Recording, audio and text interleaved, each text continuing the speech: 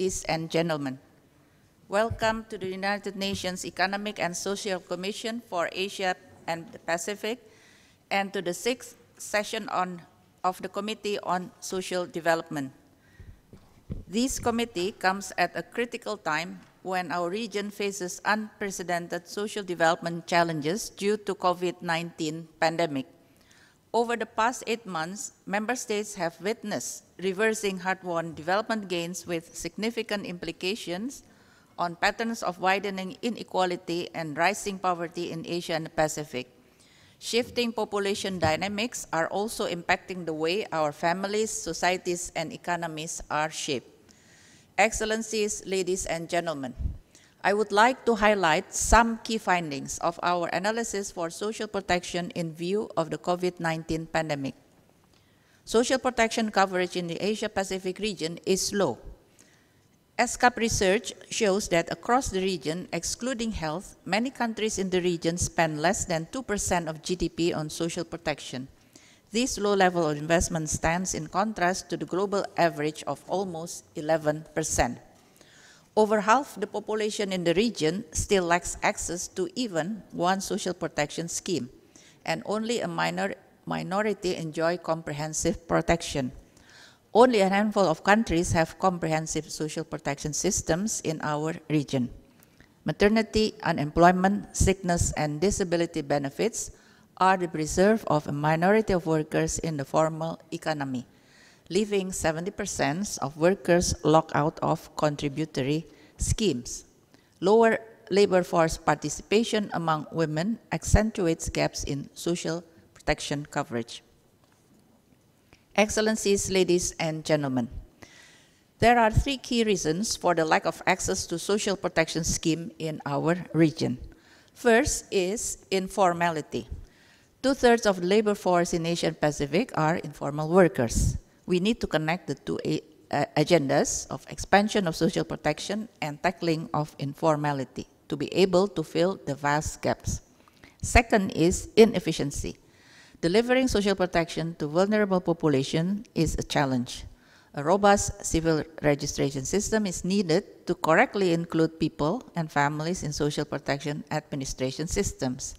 We need to advocate for universal schemes. Third is lack of political commitment. Strengthening institutional architecture and sustainable financing modalities are not enough in the region. There is a need to convince policymakers to urgently focus on social protection for all.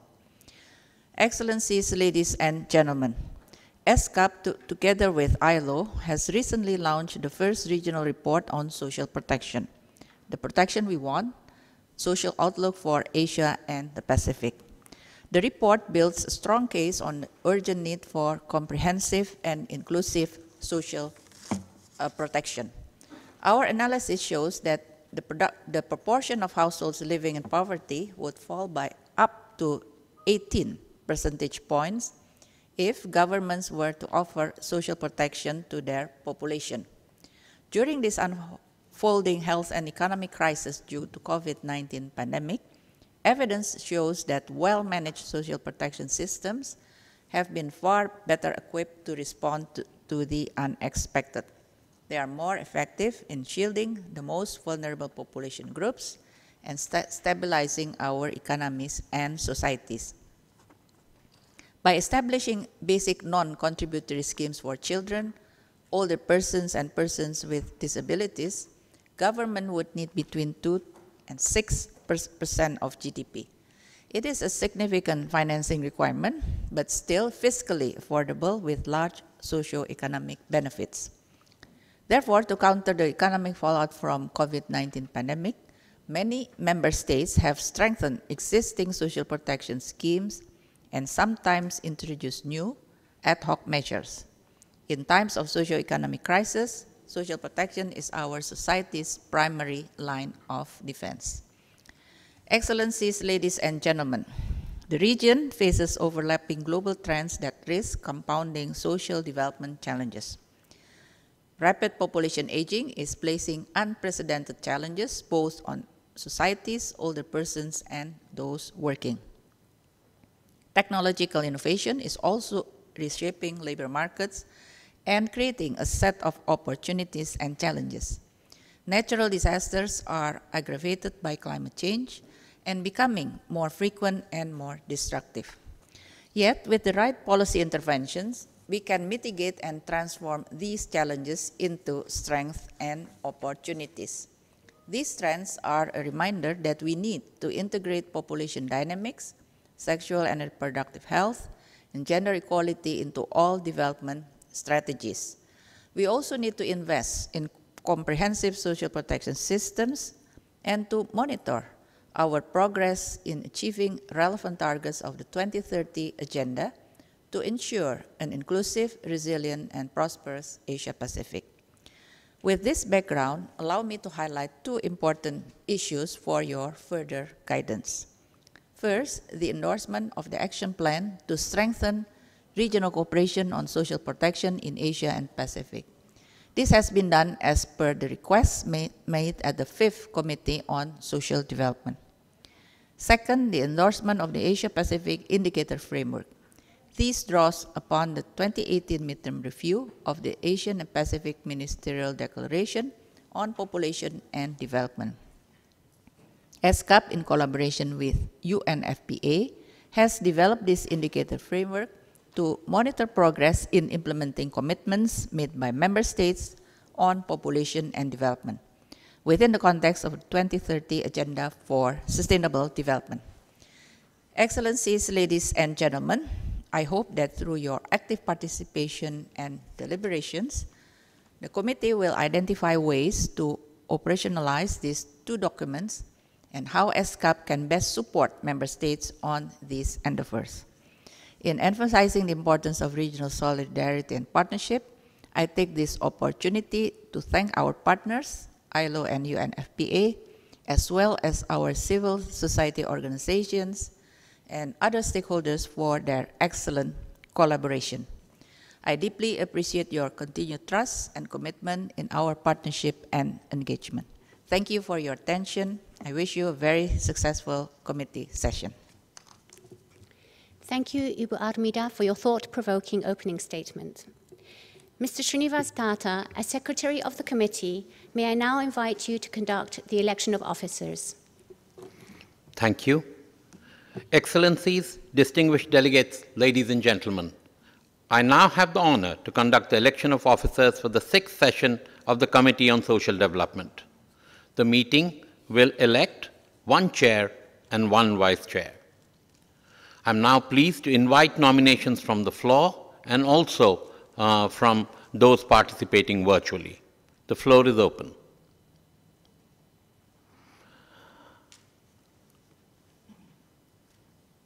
I recognize the distinguished representative of Japan. Thank you, Dr. Tata. The delegation from Japan has the honor to nominate the following bureau for this meeting. For the position of chair, Her Excellency Mrs. Samantha K. Jayasuriya, Ambassador Extraordinary and Plenipotentiary of Sri Lanka, and Permanent Representative to ESCAP. For the position of Vice Chair, Ms. Suzila Binti Modi Siddiq, Minister and Permanent Representative of Malaysia to ESCAP. We are sure that under the able leadership of this distinguished bureau, all the tasks assigned to us will be achieved successfully. Thank you. I thank the distinguished delegate of Japan. Excellencies and distinguished delegates, the distinguished representative of Japan has nominated the following. For chair, Her Excellency Ms. Samantha K. Jayasuriya, Ambassador Extraordinary and Plenipotentiary and Permanent Representative of Sri Lanka to ESCAP. For vice chair, Ms. Suzila Binti Mohammed Siddiq, Minister and Permanent Representative of Malaysia to ESCAP. Would any other delegation wish to take the floor? I see online Cambodia has requested for the floor. You have the floor, sir. Cambodia.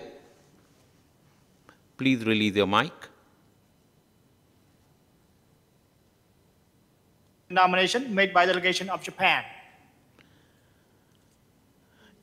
Can you repeat Your statement, please. Delegation from Cambodia would like to second the nomination made by delegation of Japan. Thank you very much, distinguished delegate of Cambodia. Would any other delegation wish to take the floor?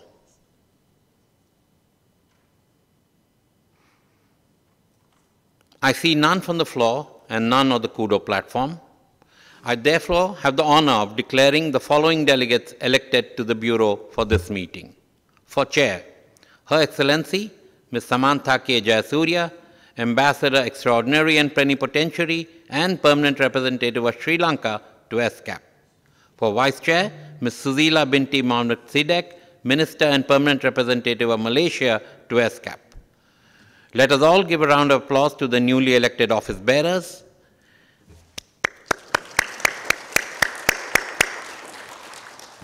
And I have the honor of inviting the chair to take her place at the rostrum, please.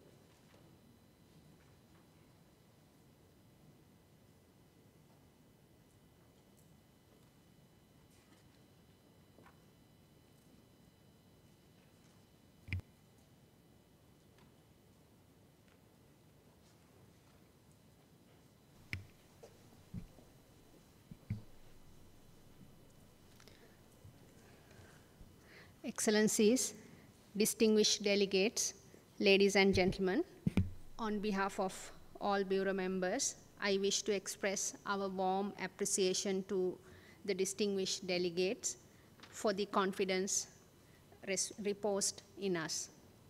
It is indeed an honor and privilege for me to serve as your chair for the 6th session of the Committee on Social Development. I hereby call the conference to order.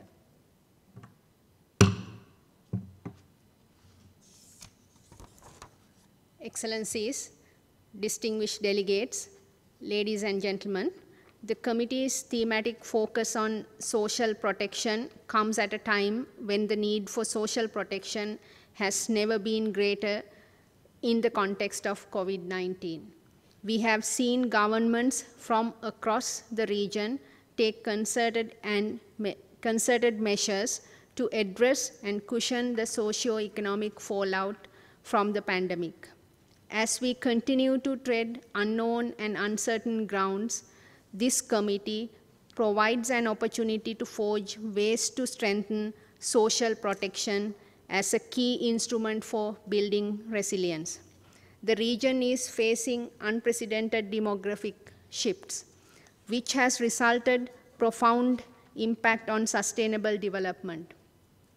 In addition, COVID-19 has affected all population groups in the region, with those in vulnerable situations at a particular risk of being infected and impacted, such as older persons, women, persons with disabilities, and migrants.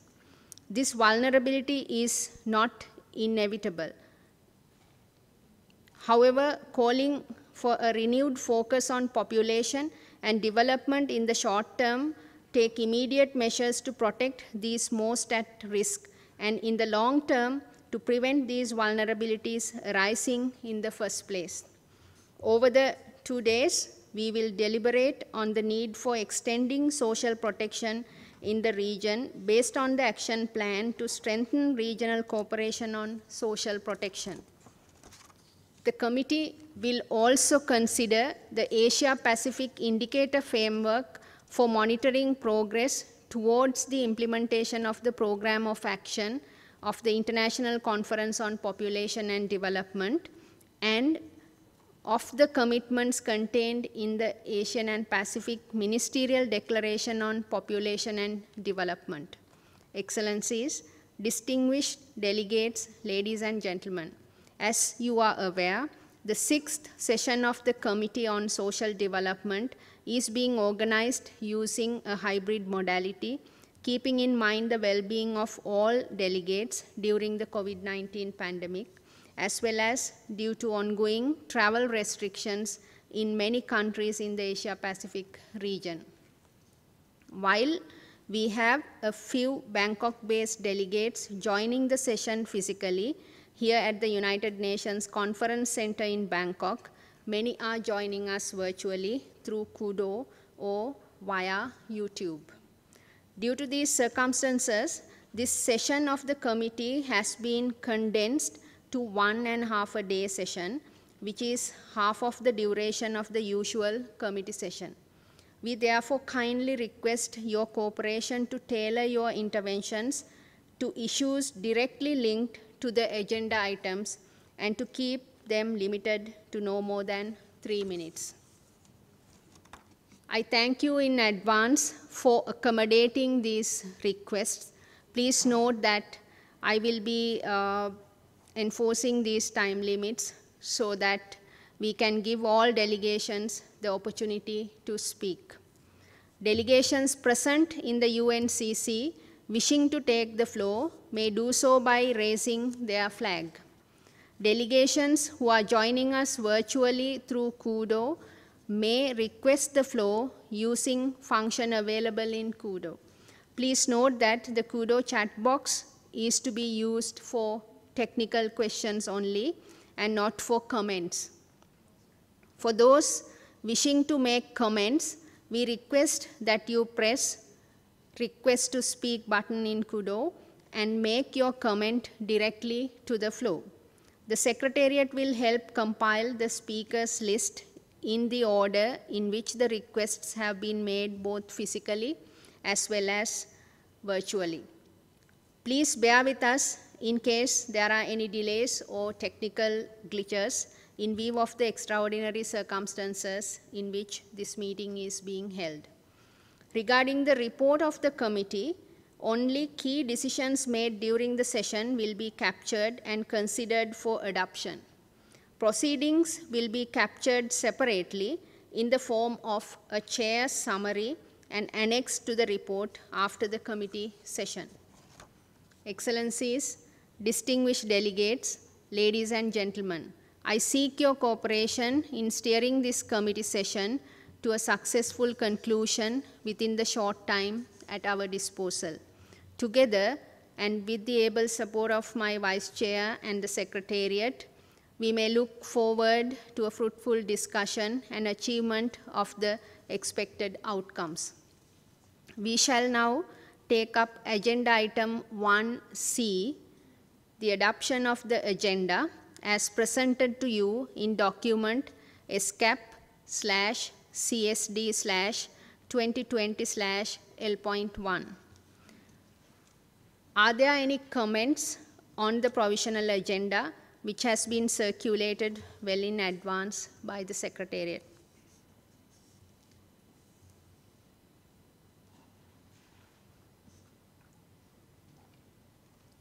Nothing online as well. Right.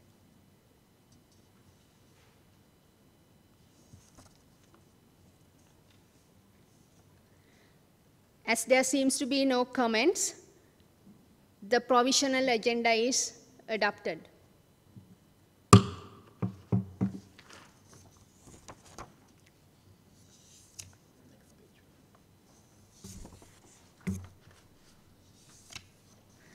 Excellencies, distinguished delegates, ladies and gentlemen, this concludes the opening of the conference.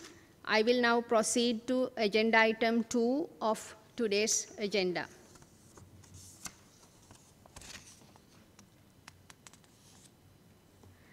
Agenda item 2, consideration of the action plan to strengthen regional cooperation on social protection in Asia and the Pacific.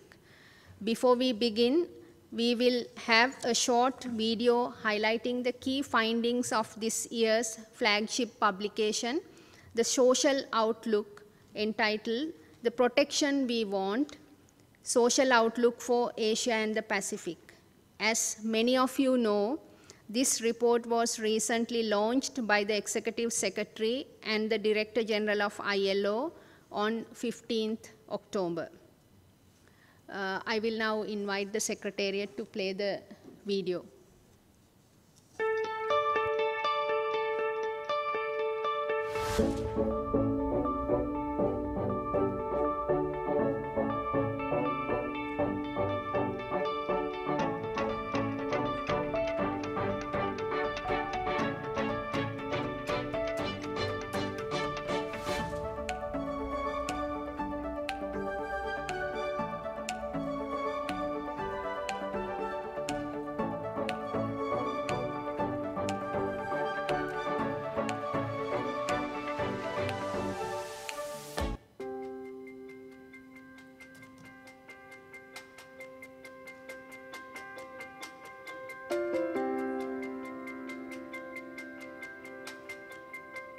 Social protection is first and foremost a human right. Anchored in human rights instruments, social protection schemes provide cash or in-kind support for people facing social and economic risks.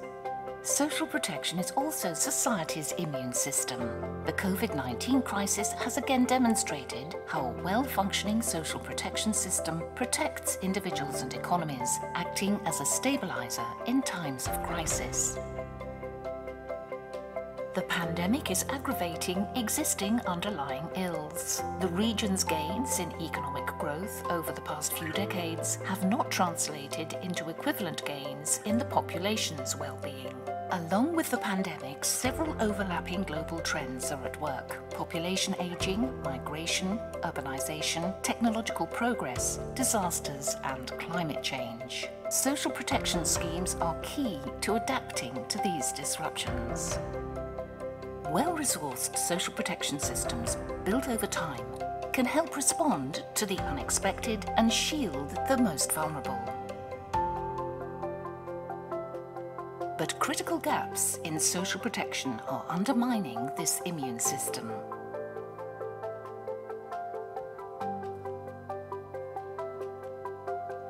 Despite their rapid socio-economic ascent, most countries in the region have weak social protection systems filled with gaps. 55% have no social protection coverage at all. Poverty-targeted schemes fail to reach the poorest families. Benefits often only reach workers with a formal job. The majority of the population are covered for old age, but pension benefits are low. Over 25% of the population does not have any healthcare protection. Why do these gaps in the provision of social protection schemes exist? There is significant underinvestment in social protection programs. On average, public spending on social protection in the region, excluding health, is 7% of GDP, which is lower than the global average of 11%. Other factors include informality and weak administrative structures.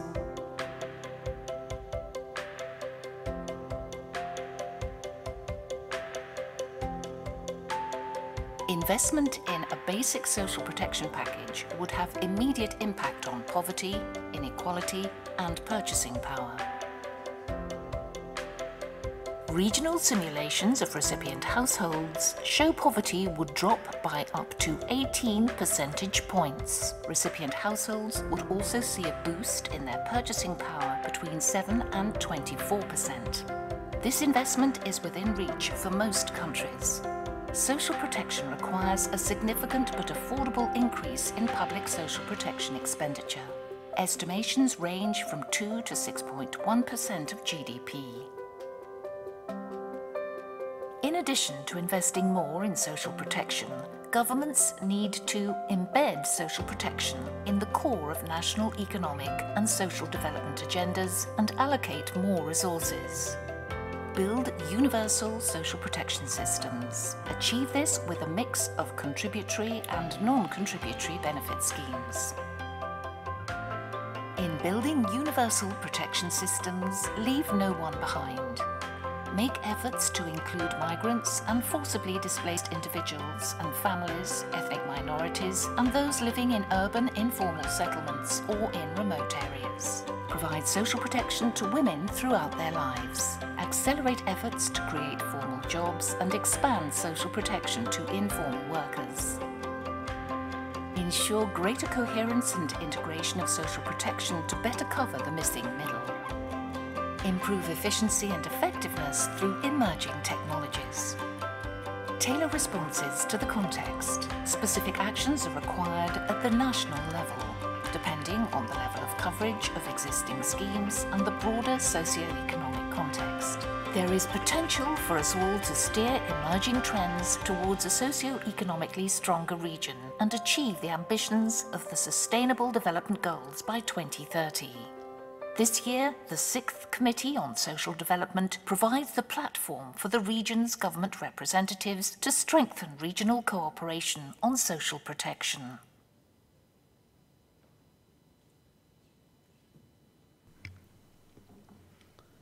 I thank the Secretariat for this very informative video and for the excellent report produced jointly with ILO. I believe that this report will be of significant importance as we strive to extend social protection to all. I now have the pleasure to invite Mr. Srinivas Tata, the Director of the Social Development Division of ESCAP, to deliver a presentation on this agenda item. You have the floor, Mr. Tata. Thank you, Madam Chair. Excellencies, distinguished delegates, ladies and gentlemen. We'll just wait for the presentation to come online.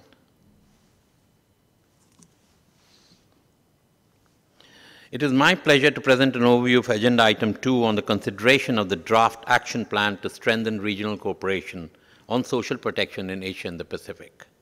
Before I do so, I'd like to highlight two key findings from our report, Social Outlook for Asia and the Pacific, named The Protection That We Want. The video that you just saw captured the key findings. And this report, as you know, was jointly produced by ILO's regional office and was launched last Thursday. Next slide, please.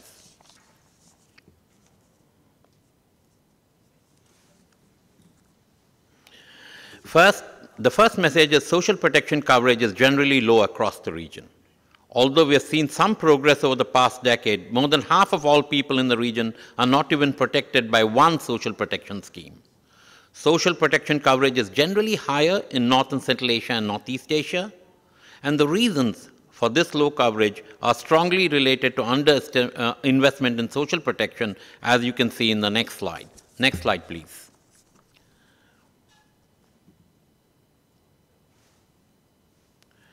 Spending on social protection across Asia-Pacific is low. We know that many countries in the region continue to spend less than 2% of their GDP on social protection. The average spending in the region of 7% is lower than the global average of 11%, and the European average is closer to 18% of the GDP. And this underinvestment is a symptom of the low priority social protection is accorded in national budgets and policy making, and also hampers efforts to underinvestment also hampers the efforts that we are making to strengthen administrative hurdles and creating better functioning and comprehensive social protection systems. Next slide, please. I would also like to brief you on the consultation process that we undertook in the drafting of this draft action plan. As you know, social protection had gained much visibility and traction over the past few months as a critical policy response to the COVID-19 pandemic. But even before the pandemic, the Committee on Social Development had recognized social protection as a priority for the region. The regional action plan that you see before you is a culmination of 2 years process of review and consultation with our member states to identify key actions to strengthen social protection. First, following the request of the 5th Committee on Social Development, the Secretariat convened a group consisting of officially nominated representatives of members and associate members to provide guidance and input on the content and format of this modality. All ESCAP member states were invited to join the group to a call for nominations in effect from February to April 2019. As of 11 June 2019, 18 official nominations representing all 5 ESCAP sub-regions had been received. There were 2 in-person consultations held with this group, and 3 draft revisions were shared for comments. The meetings were held in June 2019 and November 2019. The draft action plan was prepared based on the guidance received from these consultations and submitted for the consideration of the Commission at its 76th session. The Commission requested the committee to review the action plan at its 6th session because of the exigencies of the situation that existed during the Commission. It is through this comprehensive review process that the action plan is presented today for your review and endorsement. Next slide, please. The action plan to strengthen regional cooperation on social protection in Asia Pacific is a voluntary guiding document to promote social protection for all with a view to support the implementation of the 2030 Agenda for Sustainable Development. The action plan provides a shared vision, strategy, and a platform to promote partnership, peer learning, and sharing of good practices, as well as identify needs for technical assistance that states may have. The document suggests core minimum measures, taking into account national circumstances, on actions to promote comprehensive and inclusive social protection to build more resilient and prosperous societies. These measures were all arrived through consultations with representatives from member states as just described. We are therefore, next slide please.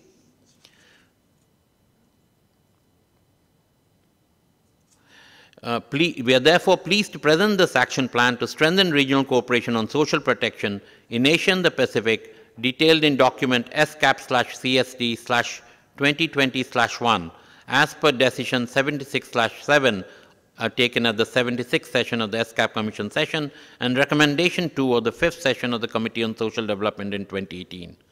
We would kindly request distinguished delegates to review and endorse the action plan with a view to providing advice on follow-up.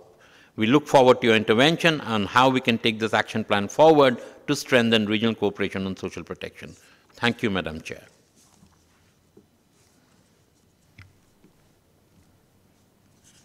Thank you, Mr. Tata, for your comprehensive overview of social protection trends in the region, which provides an important backdrop in deliberating on this agenda item, namely how to strengthen our collaboration on social protection.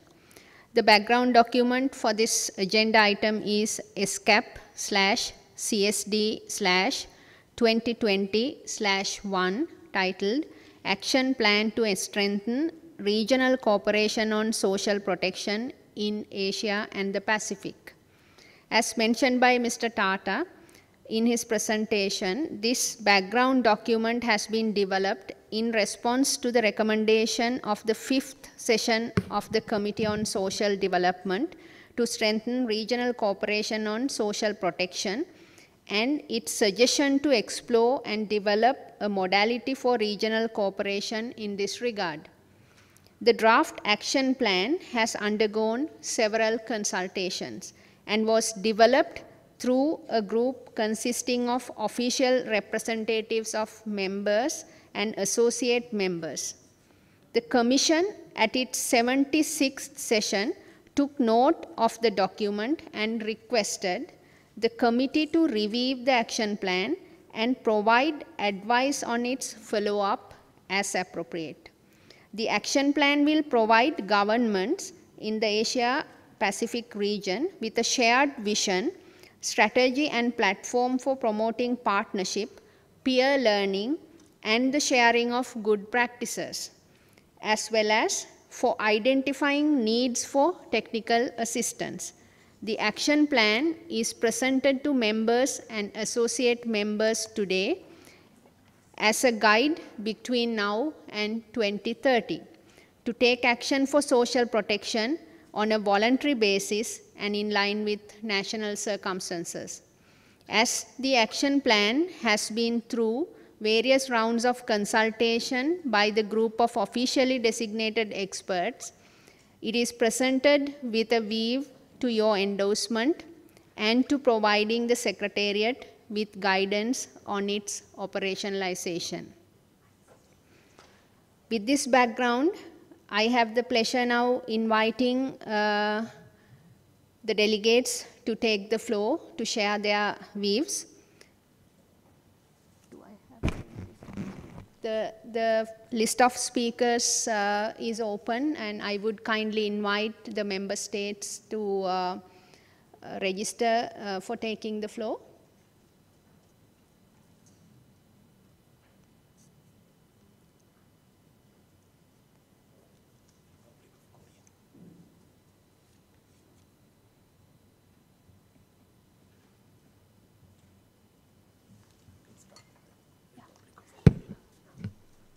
I recognize the distinguished delegate from Republic of Korea. You have the floor, sir.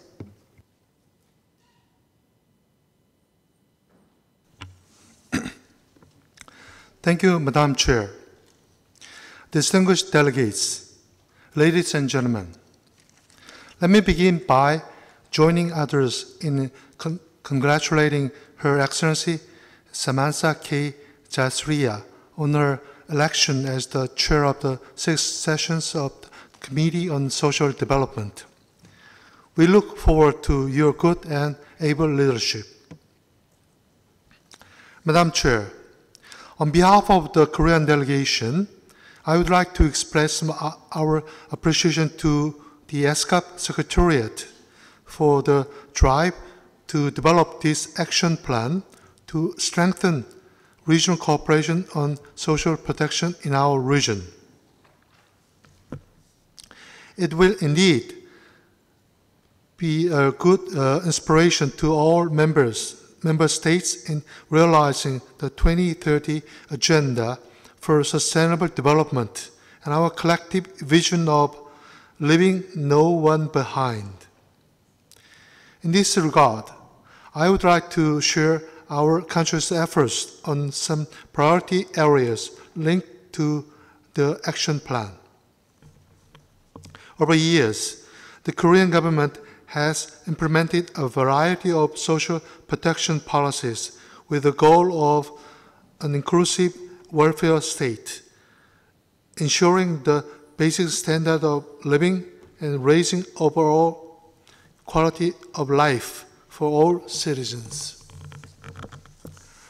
Specifically, the National Basic Livelihood Security Program is the core public assistance program for the poor. In order to ensure the national minimum living standard for all people, the coverage level of the program has been consistently improved. And with the view that Social Security measures should reflect the real condition of the people, the strict eligibility standard on caregivers has been phased out, as many have pointed out that it reduces the chances of people in need of assistance becoming beneficiary. For valuable population groups such as the elderly and the disabled, the Korean government is providing a solid base of stable livelihood by gradually increasing the level of basic pension benefits of the basic old age pension and the disability pension. In support of children's healthy development, the Korean government shoulders more responsibility in child rearing by continuously expanding the coverage of child allowance, which was introduced in 2018.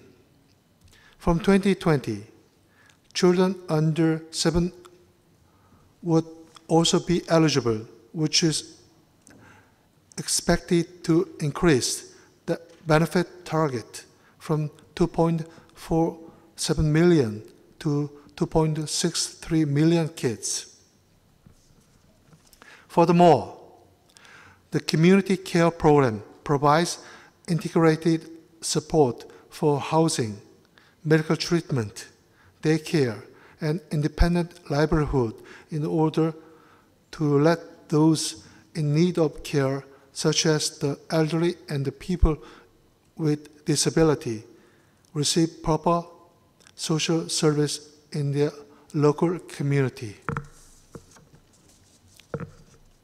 Lastly, with the recent ongoing need for a more comprehensive system to support income and care in response to the COVID-19 pandemic, the Korea government will bolster the social security net, making it more inclusive by introducing the sickness benefit through the K-New Deal plan. In this context, the Korean delegation would like to propose some amendments in Article 22G 1, 2, 3 by sex and age to include various valuable groups in addition to sex and age. It would be more appropriate to adopt the original context from the indicator framework of Sustainable Development Goal 1.3.1 point, which is by sex, disintegration, children, unemployed persons, old persons, persons with disabilities, pregnant women, newborn, work inquiry victims, and the poor and the valuables. Madam Chair, we are now dealing with the global socio-economic crisis presented by the economic recession from the COVID-19 pandemic and the labor market restructuring due to a fourth industrial revolution. The Republic of Korea fully agrees that national governments should take more responsibility for social protection, and regional cooperation should be strengthened to tackle the emerging risks and vulnerabilities in our region. Thank you. I thank the distinguished delegate from Republic of Korea and for his comment on the document. I hope the other delegates also and the Secretariat has noted it. And at the same time, may I also request all the member states who are joining us virtually to keep registering, and the Secretariat is taking good note of it. In that, I would now like to invite the distinguished delegation of Timor-Leste, which is joining us virtually, to be followed by the delegation of Sri Lanka, who is going to join physically at the meeting. Do we know that the delegation of Timor-Leste is connected at this moment? Yes, the delegation of Timor-Leste, good morning and welcome to the sixth session. You have the floor. Good morning, Madam Chair and all delegates. Let me share Timor-Leste's effort to put everyone in the picture, social protection for everyone.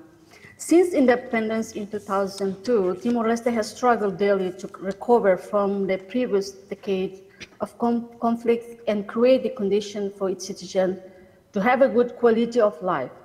Despite the advance made, many challenges remain. Extensive poverty, nutrition deficit, and equal access to health care, decent work, and protection against social risks. Social protection is a right granted by the national constitution. It is an important element for cohesion and social peace. The government continues its commitment to review the policies and programs to respond to the current challenge, COVID-19 and other related issues. The pandemic has brought devastating consequences to the world developed to the world developing countries. Responding to that, the government follows all the WHO measures to prevent COVID-19. Recently, the government has launched its Economy Recovery Plan, Center of the People, which help reactive the national economy with measures for the short, medium, and long term. Furthermore, in October, recently, the government have approved the state budget, total amount of 1.497 million. And from the total budget, 29% will be allocated to social protection, social capital, social welfare, social protection citizens. The government had decided to invest in social capital for investing and focus on the following areas: construction of housing for vulnerable people and veterans, invest in water and sanitation, construction of health centers and health boards, construction of schools and classrooms, and construction to this contribution to the social security scheme, and etc. On the way forward, the government, through the Minister of Social Solidarity and Inclusion, will continue its effort and commitment to ensure good management and strengthening of the integrated social protection systems by promoting and protect the right of the child, promote social rehabilitation and counseling and recovery, ensuring quality service to citizens in situation of social vulnerability through the implementation of the social protection, social assistance, rehabilitation and social security at national and municipal level. Promote community integration, inclusion initiatives, implement gender policy, and promote good governance, institution management in the ministry, and strengthening institution and increasing the capacity of human resources. Finally, Timor-Leste support the draft action plan and continue to strengthening its cooperation, its development with the development partners and all relevant stakeholders to seek support to help the government afford to build sustainable and reliable social protection system and to achieve sustainable development goals. I thank you, Madam Chair. Thank you very much to the distinguished delegate from Timor-Leste for providing insight on what's happening in the national level. I will now invite the delegation of Sri Lanka to be followed by the delegation of Philippines that is going to connect to us virtually. Sri Lanka, you have the floor. Thank you, Madam Chair. I wish to convey the best wishes for the Bureau for a fruitful session. Sri Lanka recognizes the importance of the action plan to strengthen regional cooperation on social protection in Asia and the Pacific, which has become pivotal than ever before in the context of COVID-19 health pandemic. It is understood that the draft action plan has already gone through several rounds of negotiations at the meetings of designated experts.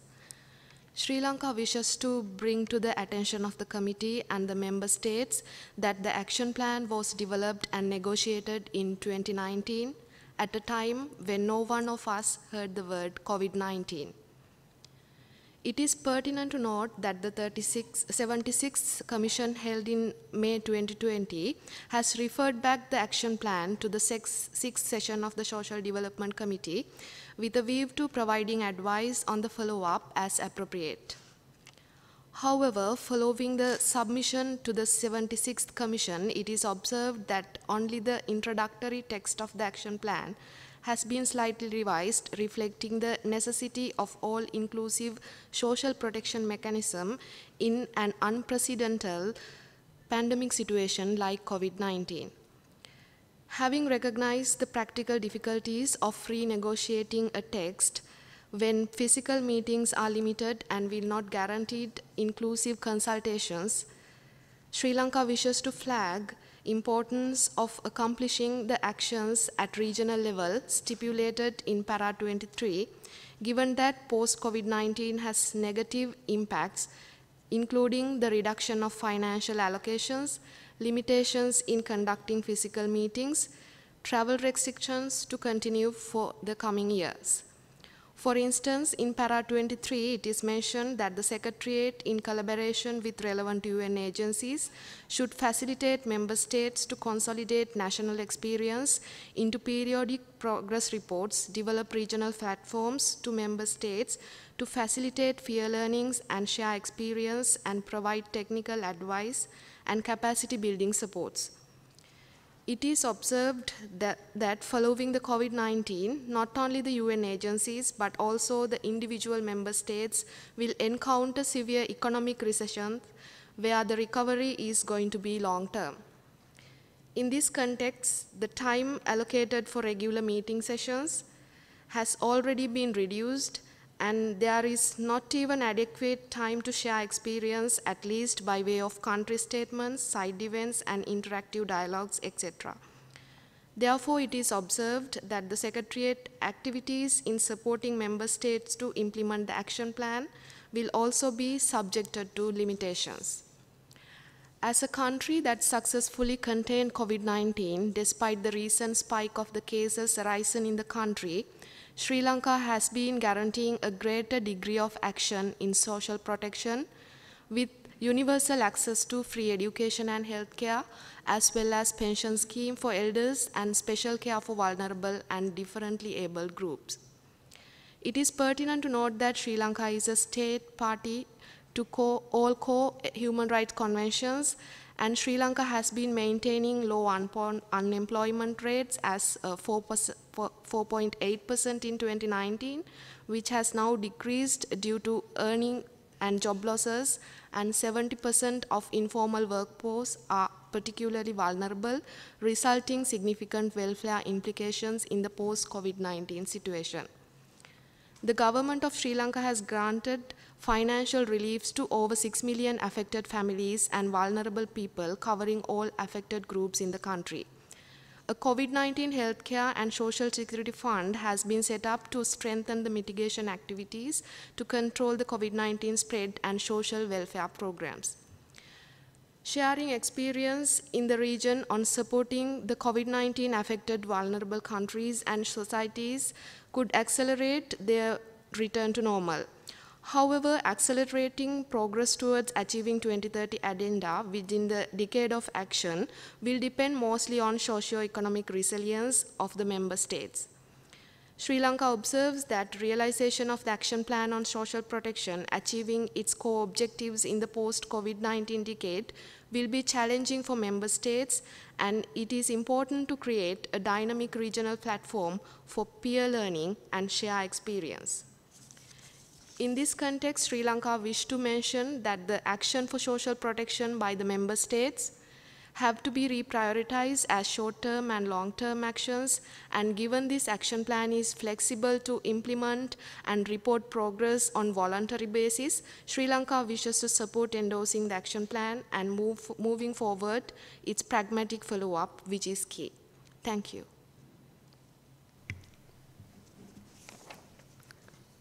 I thank the distinguished delegate from Sri Lanka and for the comments shared.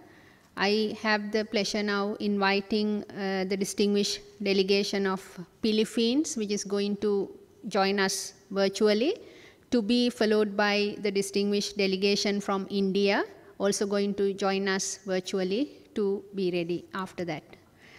Philippines, good morning, and you have the floor.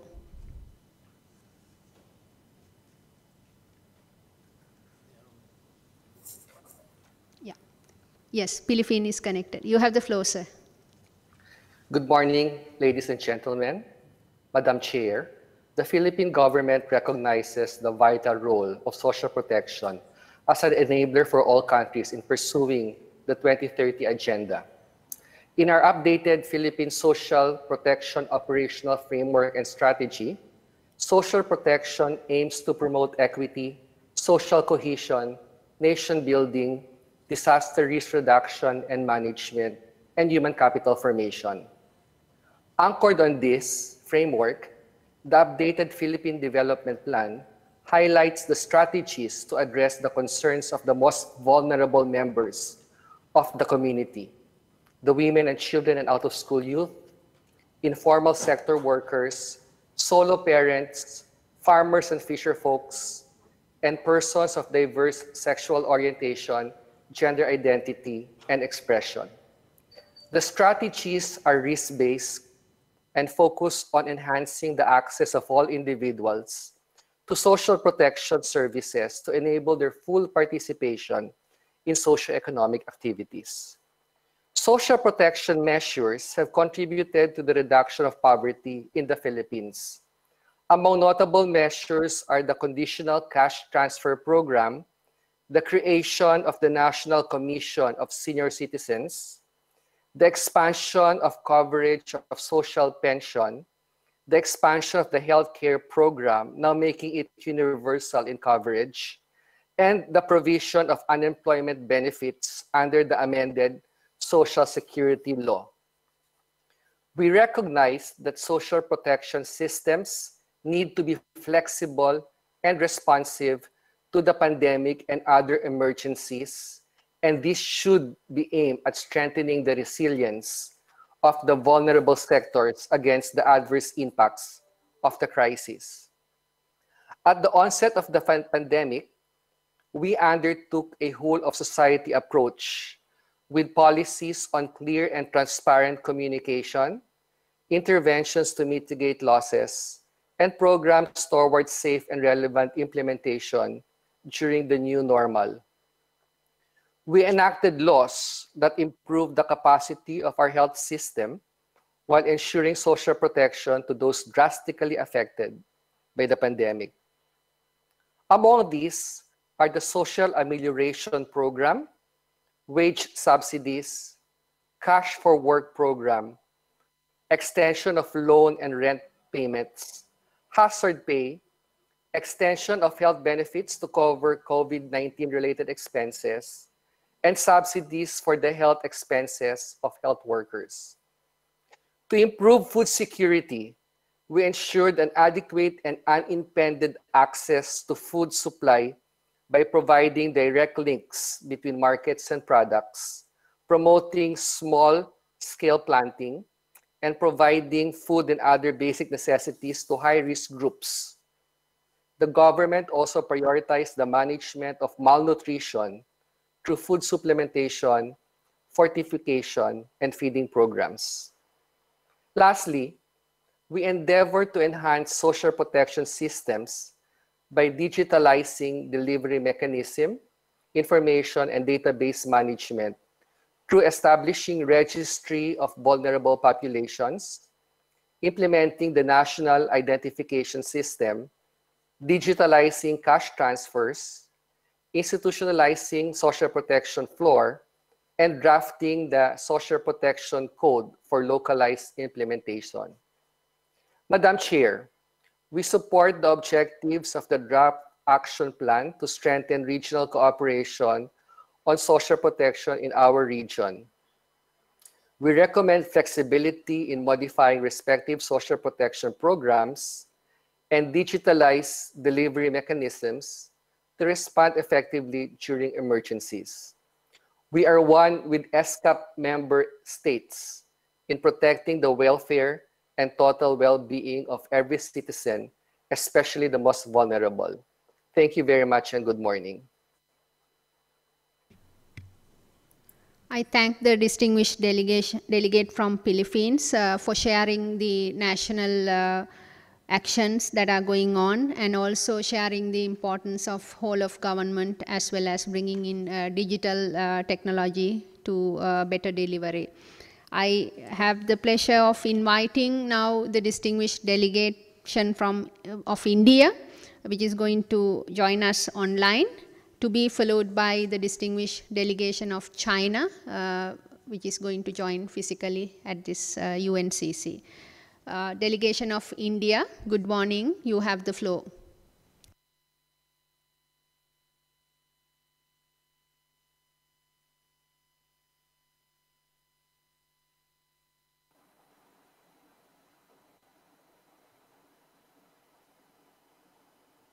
Honorable Madam Chair, Excellencies, ladies and gentlemen. I think I am audible. Am I audible? We can hear you. Please go ahead. Thank you, Madam Chair. Let me start by offering India's best wishes for the efforts of the Bureau on this important issue of social protection. India is on sound footing to address social disadvantage on account of its deep democratic and egalitarian ethos and institutional outlook. With a powerful constitution, India has a robust policy and legal framework, as well as a long tradition of sound jurisprudence to offer all communities and social groups safe, dignified, and productive lives with access to equal opportunities for growth and development. Policies and programs on social protection are a crucial part of India's national development agenda, which is mirrored in the Sustainable Development Goals and predicated on leaving no one behind. An array of policies and laws, as well as government programs and schemes, protect various vulnerable communities and groups, such as underprivileged, women, children, persons with disabilities, the elderly, and others, from discrimination and violence, and enable them to pursue their social, economic, and cultural rights. The National Education Policy specifically addresses the needs of the socioeconomically disadvantaged groups, and a range of programs ensure educational access to girls, children with special needs, and those from marginalized communities through community mobilization, residential accommodation, nutritional support, scholarships, targeted coaching and counseling, and other teaching learning support. Through rural employment guarantees, skill development, financial inclusion, credit assistance, and entrepreneurship development, sustainable livelihoods are promoted. Labor legislation and allied schemes protect minimum wages, provide for equal, non-discriminatory remuneration, compensation against injury and disabilities, as well as protection of rights of migrant labor. Ayushman Bharat, the National Health Protection Program, provides substantial insurance coverage, improves equity in healthcare, eliminates exclusionary practices, and extends health security to various vulnerable communities. Affordable schemes of life and disability insurance now widely cover vulnerable sections of people. Social pension schemes have been diversified to significantly improve outreach for people suffering from old age, disability, dereliction, and destitution. With the help of a comprehensive combination of policies, legislations, development programs, and schemes, social protection benefits are sought to be extended to women and children from all sections of society across the life cycle. People living with HIV are linked up with social protection schemes through care and support centers. And all these different communities have been actually taken care of through various modified schemes and provisions during this COVID pandemic, which is creating a lot of difficulties, particularly for the vulnerable communities. India appreciates the draft action plan to strengthen regional cooperation on social protection in Asia and the Pacific as an integral part of its commitment to promote regional efforts to achieve the SDG. At the national level, the efforts at social protection are essentially multi-stakeholder affairs. The role of civil society, academia, research institutions, and the private sector are very important. At the same time, it is important to promote the participation and leadership of the representatives of the vulnerable communities in the initiatives in order to improve impact as well as accountability of the measures taken. So there has to be adequate space for this in this schema of things that we are promoting. Peer learning and sharing of good practices at the regional level would be a very useful to facilitate innovation and insight building. Region-wide research programs on specific issues or intervention areas can help generate new data and resources which can enrich interventions both at national and regional levels. Operationalization of this action plan holds a lot of promise for improving social protection initiatives both at national and regional levels. Going forward, it can open many doors to new solutions to old problems in this region. India looks forward to very fervent and collaborative action on all these fronts. With this, I would like to conclude and thank you, Madam Chair, for this opportunity to participate in the discussion. Thank you very much. I thank the distinguished delegation from India for sharing the broad-based national implementation policies and also the strong legal framework, community mobilization experiences. I now have the honor to invite the delegation of China to be followed by the delegation of Russian Federation. the distinguished delegation of China, you have the floor.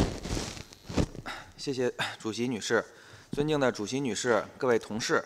首先，中国代表团祝贺主席女士当选本届会议主席，相信在您的领导下，会议将取得更大成功。同时，我们祝贺联合国亚太经社会举办此次社会委员会会议。在当前疫情全球蔓延、世界经济陷入衰退、社会可持续发展面临严峻挑战之际，此次会议意义重要。今年是联合国成立75周年，各国领导人在刚刚举办的系列高级别会议上强烈呼吁坚持多边主义，加强团结合作，以2030年可持续发展议程为蓝图，不让任何人掉队。亚太地区是全球经济社会发展的引擎。中方认为，亚太国家应在以下几方面加大社会保护努力：一是加强多边和区域合作，我们应坚持维护以联合国为核心的国际体系，反对单边主义、保护主义，秉持开放包容理念，以合作带动社会发展，让发展成果惠及不同国家、不同阶层、不同人群，切实提升人民福祉和社会保护水平。二是继续努力落实2030年可持续发展议程的社会指标，应平衡推进2030年可持续发展议程社会发展中减贫、社会保护和充分就业这3个目标，将减贫作为社会发展的基础，将促进就业作为优先目的，将消除歧视和不公正待遇作为实现包容性增长的重要方向。三是特别关注弱势群体。在刚刚结束的联合国大会纪念北京世界妇女大会25周年高级别会议上，中国国家主席习近平提出要帮助妇女摆脱疫情影响，让性别平等落到实处，推动妇女走在时代前列，加强全球妇女事业合作等主张。我们亚太国家要携手努力，格外关心妇女、老龄人、残疾人等困难群体，建设一个免于被歧视的世界，打造一个包容发展的社会。主席女士、各位同事，中国政府重视社会发展，将民生作为工作的出发点，在减贫、就业、卫生等领域取得巨大成就。中国人民经过艰苦卓绝的努力，有效控制住疫情，实现经济复苏。中国第3季度实现4.9%的经济增长，全年经济增长已由负转正，这将为促进亚太区域及全球经济复苏提供重要支持。中方已宣布正式加入新冠肺炎疫苗实施计划，以实际行动促进疫苗的公平分配，确保为发展中国家提供疫苗，为实现疫苗在发展中国家的可及性和可负担性做出中国贡献。中国推动绿色“一带一路”建设，努力实现高标准、惠民生、可持续，让“一带一路”成果更好惠及亚太国家人民。中国支持加强社会保护区域合作，将一如既往积极支持 ASCAP 开展社会发展领域的工作，继续利用中国 ASCAP 合作基金支持 ASCAP 在老年人、残疾人、性别平等方面的务实合作。中国将与亚太国家共同努力，促进社会的可持续发展。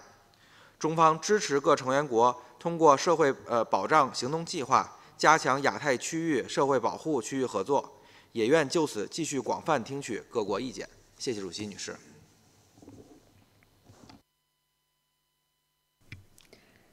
I thank the distinguished delegate of China for its valuable thoughts on bringing multilateral systems and also highlighting the commitments undertaken on welfare of women, among others. I have the pleasure of now inviting the distinguished delegation of Russian Federation to take the floor, to be followed by the distinguished delegation of Cambodia, going to be joining us online. The Russian Federation, you have the floor, sir. Уважаемая госпожа председатель, в первую очередь хотели бы подтвердить нашу высокую оценку роли Комитета ИСКАТа по социальному развитию, продвижению инициатив, направленных на преодоление социального неравенства и улучшение положения наиболее уязвимых групп населения Азиатско-Тихоокеанского региона. Мы неизменно рассматриваем работу комитета в качестве уникальной региональной площадки для обмена межгосударственным опытом и идеями по наиболее актуальным вопросам социальной защиты. Нынешняя сессия комитета проходит в принципиально новых условиях, когда ситуация с распространением новой коронавирусной инфекции в мире развивается в русле негативных сценариев. В ряде государств резкое ухудшение эпидемиологического фона потребовало от правительств повторного ужесточения ранее ослабленных мер сдерживания коронавируса, включая возврат к дистанционным формам работы и обучения, усиление масочного режима, запрет на проведение массовых мероприятий. Как и ранее, шаги в направлении карантинных рестрикций соизмерялись со стремлением минимизировать рецессию собственных экономик, по возможности амортизировать ее негативное воздействие на наиболее уязвимые слои населения. В каких-то странах Азиатско-Тихоокеанского региона меры социальной поддержки населения были адаптированы к новой ситуации. Но это не означает, что мы можем позволить отказаться от целей, поставленных в сфере социального развития. Наоборот, необходимо быстрее реализовывать их на практике, чтобы поддержать население региона и скатом. Исходим из того, что план действий по укреплению регионального сотрудничества в области социальной защиты в Азиатско-Тихоокеанском регионе будет служить действенным рамочным инструментом, позволяющим преодолеть социальное неравенство и придать вопросам социальной защиты населения региона дополнительный импульс в интересах достижения всех соответствующих целей установок повестки 2030. Уважаемая госпожа председатель, полагаем полезным наладить широкий обмен опытом стран Азиатско-Тихоокеанского региона в поддержании функционирования систем соцзащиты в условиях пандемии. Можно было бы подумать о проведении в предстоящем году под эгидой комитета соответствующих коллоквиумов на уровне профильных экспертов. Правительство Российской Федерации в непростой экономической ситуации сохраняет безусловную приверженность повышению уровня социальной защиты российских граждан и росту их благосостояния. Неукоснительно соблюдается выполнение социальных гарантий и осуществляются шаги по преодолению имущественного неравенства и сокращению бедности.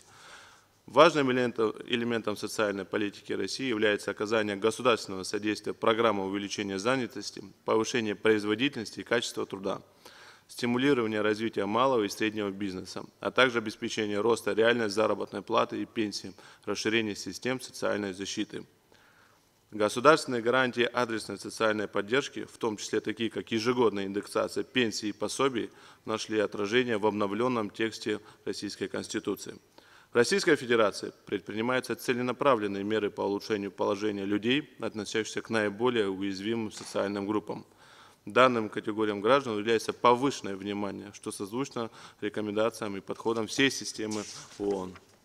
В деле поддержания гендерного равенства особое внимание уделяется вопросам обеспечения экономического и социального статуса женщин, полной реализации женщинами своего потенциала путем оптимального сочетания семейной и профессиональной жизни. Важное место в деятельности государства на социальном направлении занимает оказание материальной поддержки пожилым людям, меры по сохранению их здоровья, преодоление периода посильной трудоспособности и вовлечение пенсионеров в жизнь общества. В данном контексте важное значение имеет реализация правительством России Мадридского международного плана действий по проблемам старения. Данный документ рассматривается нами как основной международно-правовой инструмент в области защиты прав и интересов пожилых людей. Первостепенное значение придаем вопросам поддержки института семьи с акцентом на содействие малоимущим семьям и помощь молодым семьям, а также на укрепление социальных функций семьи. Считаем благополучие и прочность традиционной семьи одной из главных предпосылок социальной стабильности общества. В текущем году общий размер так называемого материнского капитала увеличен почти до $8 тысяч США. Право на материнский капитал семья получает уже при рождении первого ребенка. С 1 января следующего года сумма материнского капитала будет также увеличена. Уважаемая госпожа председатель, нельзя не сказать несколько слов о таком важнейшем компоненте соцзащиты, как здравоохранение. Пандемия новой коронавирусной инфекции выступила катализатором трансформационных процессов в системе здравоохранения. На первый план вышли проблемы в регулярности и полноте предоставления населению плановых лечебных и профилактических мероприятий, что стало серьезным вызовом, требующим гибкости и качественного укрепления систем здравоохранения Азиатско-Тихоокеанского региона.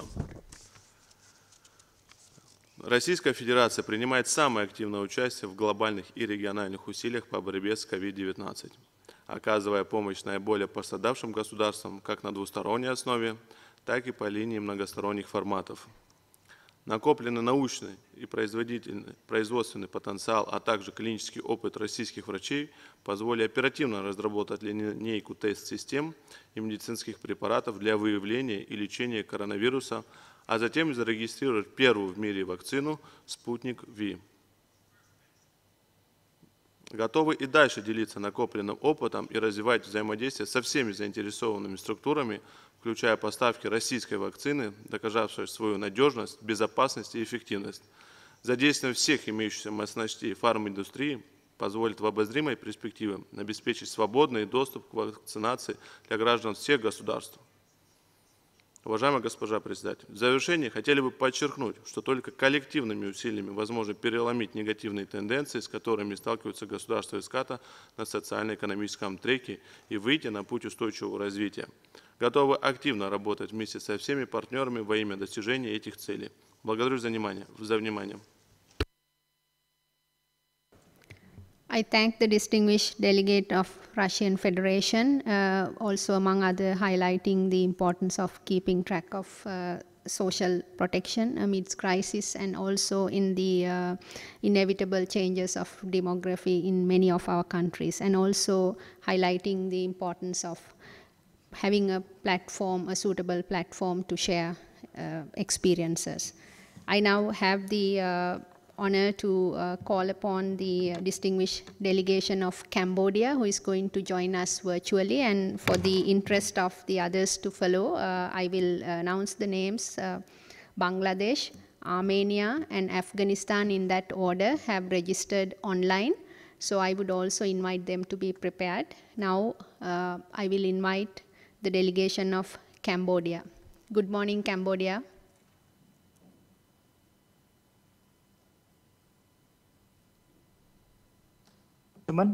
First, I'd like to thank UNESCO on organizing the session today, especially to the Social Development Division, Mr. Srinivas Tata, Mr. Patrick Adamson. I think both of you have been the backbone of our work today, especially for this action plan on the social protection within our Asia Pacific. As a Cambodian delegation, I was able to chair a consultation session for our meeting since June last year. What we come to realize that we definitely need this action plan today to come forward for our committee to consider.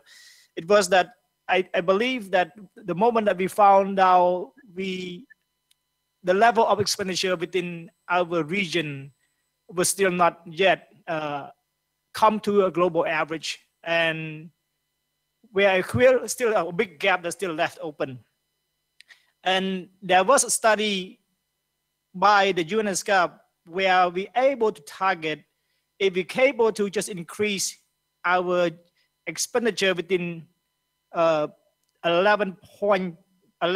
of GDP within the global average, will be achieved of able to lift everyone out of poverty within 2030. That was a big landmark for us to just keep moving. On this base, as a Cambodian delegation, I believe that we can share something. We as a country, we still at the moment are still a development process of social protection at the moment, where we are slowly develop a social protection council, and now we actually able to push forward. But however, just by using the social assistance and social protection scheme alone to respond to COVID-19 it's unprecedented within Cambodia that we're able to address so much population that were out there and was vulnerable for the impact of COVID-19.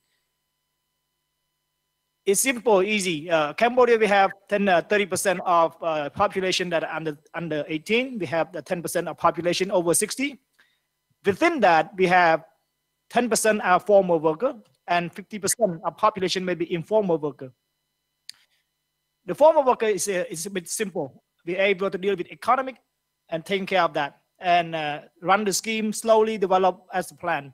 And that's part of the plan of investing further expenditure within the social protection framework. The informal worker that we are having problem to deal with is the simple is a problem that we have to be faced. So from there, I think Cambodia was able to just respond quickly because we were able to set a scheme where just the COVID-19 happened alone. In 1 month, we were able to push out a cash transfer program that actually able to support a lowest quantile of the population in terms of income, almost 20% of the population. Delegation of Cambodia, just hold on for a minute. I think we have lost the translation. Is it okay now? Yeah, thank you, Madam Chair, but there is no translation to Russian language. Okay, I can go now? I can go on? Thank you. So just that alone, Cambodia was able to support almost 3 million of their population out of 15 million. Just able to have a good scheme, a good program that's ready to go. So from this, I just like to share this experience to most of our member state here. So for me today, as a delegation of Cambodia, it is almost important that the Asia Pacific nation work together in solidarity in order not only combat the virus and its self-impact, but to also ensure a much needed economic revival to assist people to return to employment and to ensure their physical and mental well-being, along with the continuing the path of development upon which all nations have successfully embarked. We need to maintain our 2030 poverty elevation target. There's no one left behind. And continue to develop effective program of social protection and social assistance for all people within our region. Therefore, Cambodia is delighted to endorse the ESCAP agenda item for this conference, being the draft action plan strength regional cooperation on social protection, along with endorsing proposed Asia-Pacific indicative framework of the program and action plan conference on population and development. Thank you, Madam Chair. I thank the distinguished delegation of Cambodia, particularly for sharing valuable thoughts and also leading the consultations to bring this whole process to where we are today. And I now have the pleasure of inviting the distinguished delegation of Bangladesh. Bangladesh is going to join us virtually and to be followed by Armenia and Afghanistan once again online. So, good morning, Bangladesh. Floor is yours.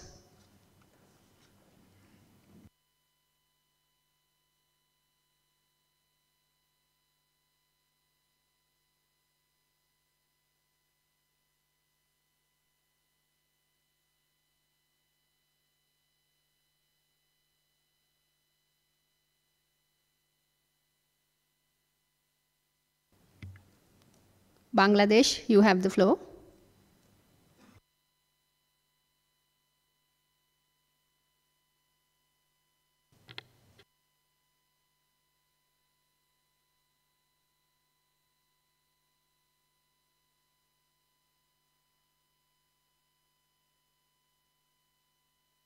Bangladesh, you are kindly requested to unmute your microphone and then speak.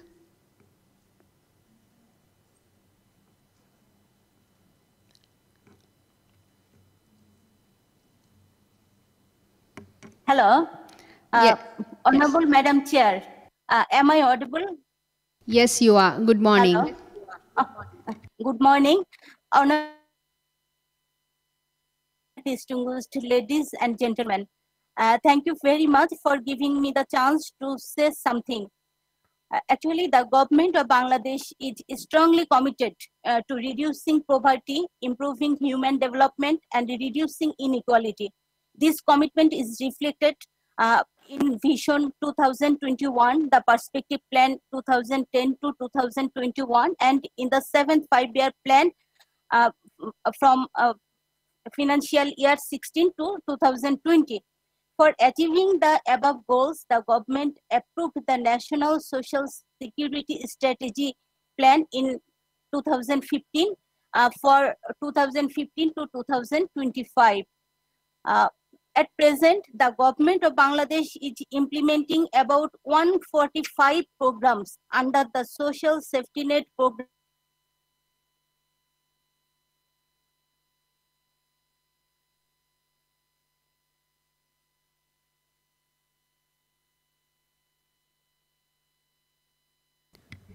Bangladesh, we lost you. Bangladesh. Programs. We have different allowances and financial aid allowance for wizarded women, allowance for the persons, stipend program for students and disabilities, support for the development of disadvantaged people, support for the improvement of lives of migrated people, provide assistance to the poor sick patients in the hospital, providing financial support for cancer, kidney, liver cirrhosis, paralyzed, stroke, and birth congenital heart diseases, providing financial assistance for improving the lives of key workers, grant and aid to increase the capacity of voluntary organizations. We have some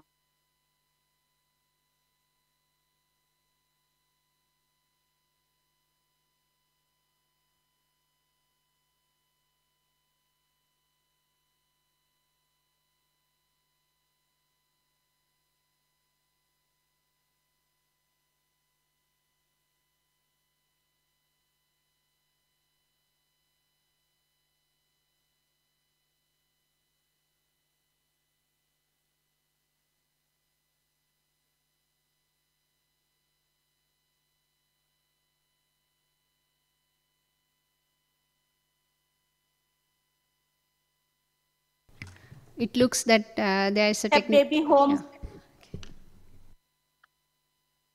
Yeah.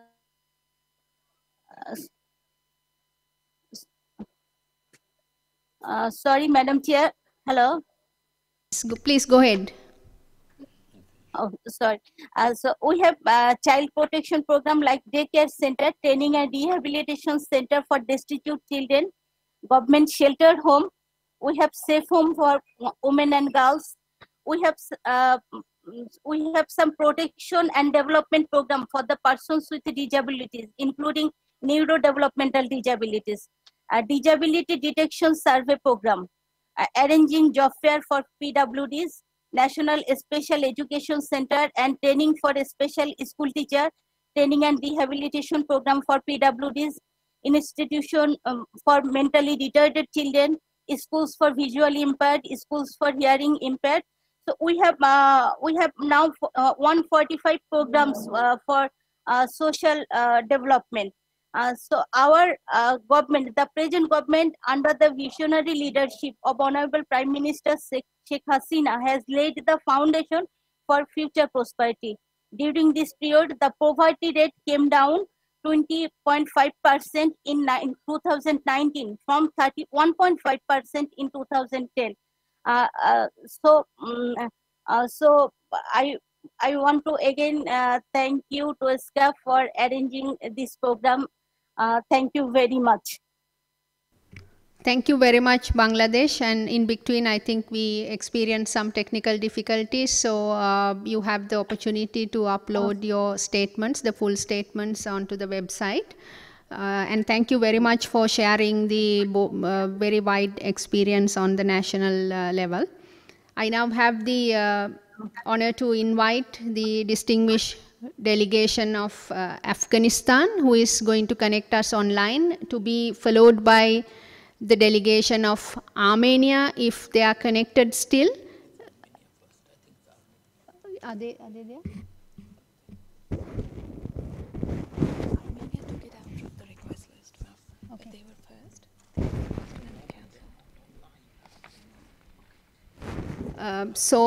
I will invite Afghanistan, because I see Afghanistan connected, and thereafter, if Armenia is still willing to take the floor, they will have the floor. Afghanistan, good morning. Are you with us?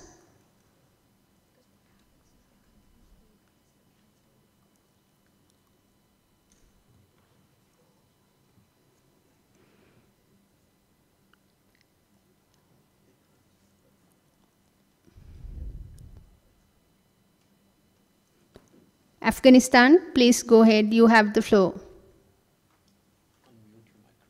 Please unmute your mic and take the floor.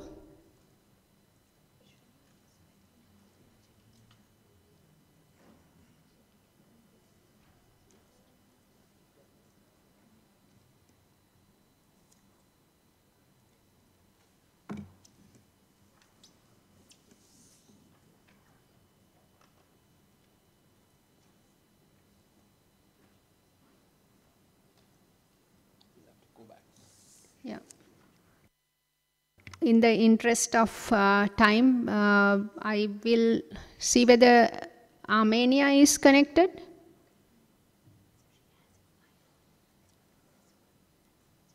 Or maybe until Armenia gets ready, I will probably invite the distinguished delegation of Bhutan, which is also going to be connected to us online.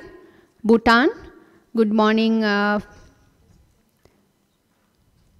You have the floor, Bhutan.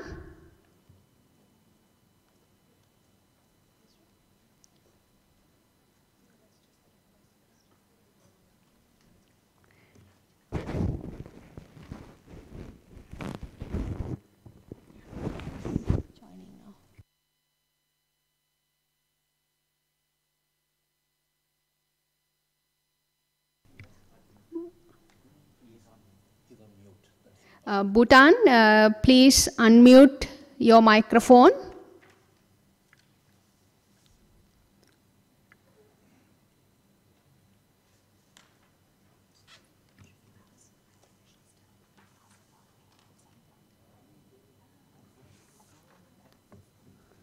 Can someone from the Secretariat connect them and follow up whether Bhutan can connect us at this point?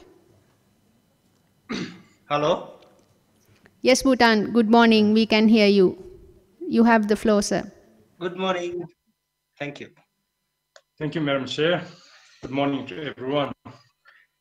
On behalf of delegates from Bhutan, we support the action plan to strengthen the regional cooperation on social protection in Asia Pacific, which is vital to achieve the Sustainable Development Goals.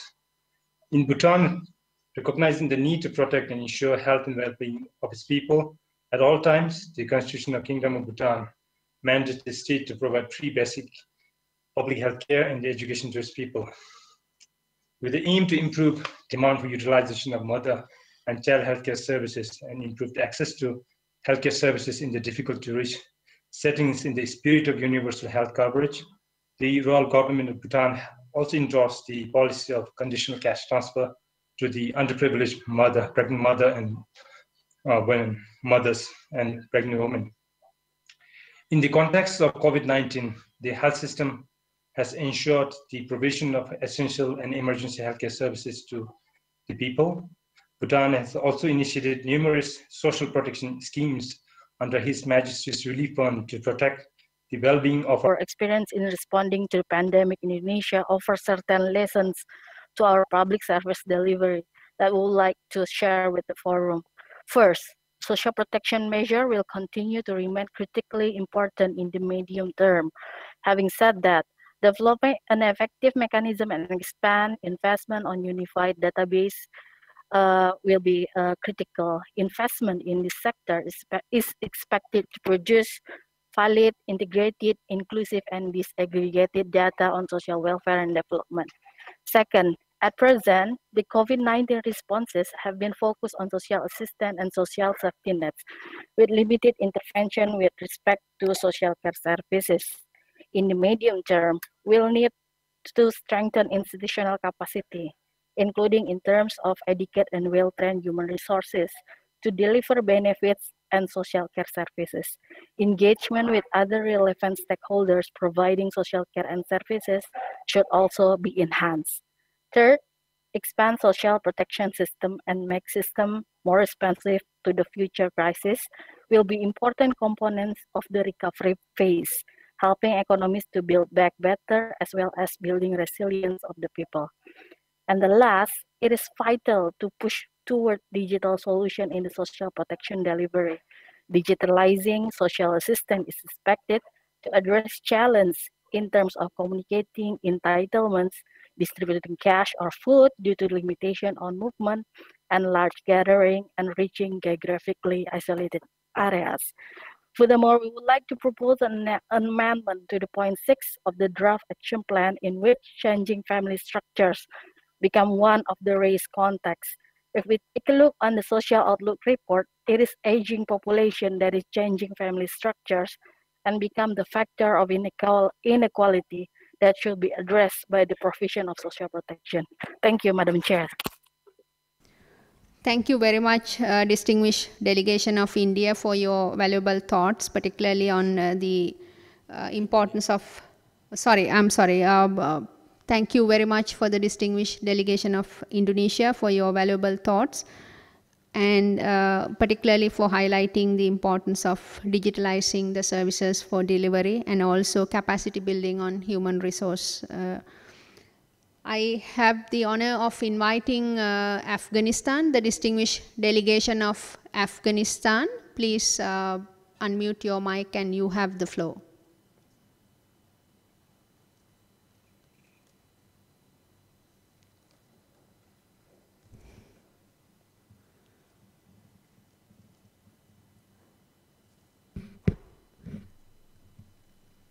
It looks we still have some technical problem in getting connected to the distinguished delegation of India. I'm sorry. The delegation of Afghanistan.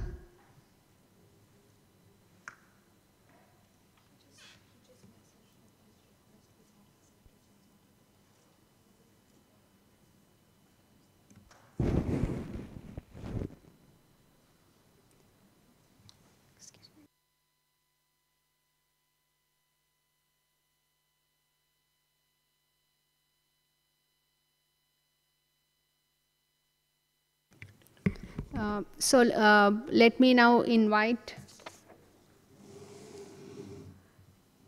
the representative of the International Labour Organization to make a statement. You have the floor, sir.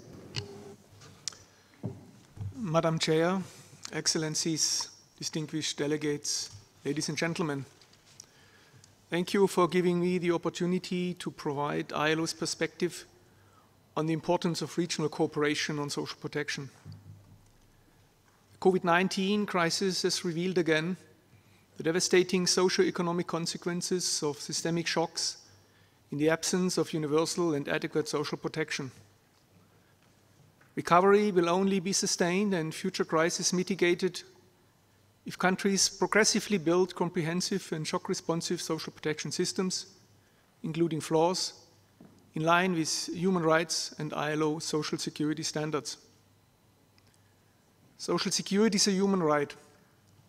However, about half of the region's population has no social protection coverage, and only a handful of countries have comprehensive social protection systems with relatively broad coverage. Workers in the informal economy and women are overrepresented among those excluded.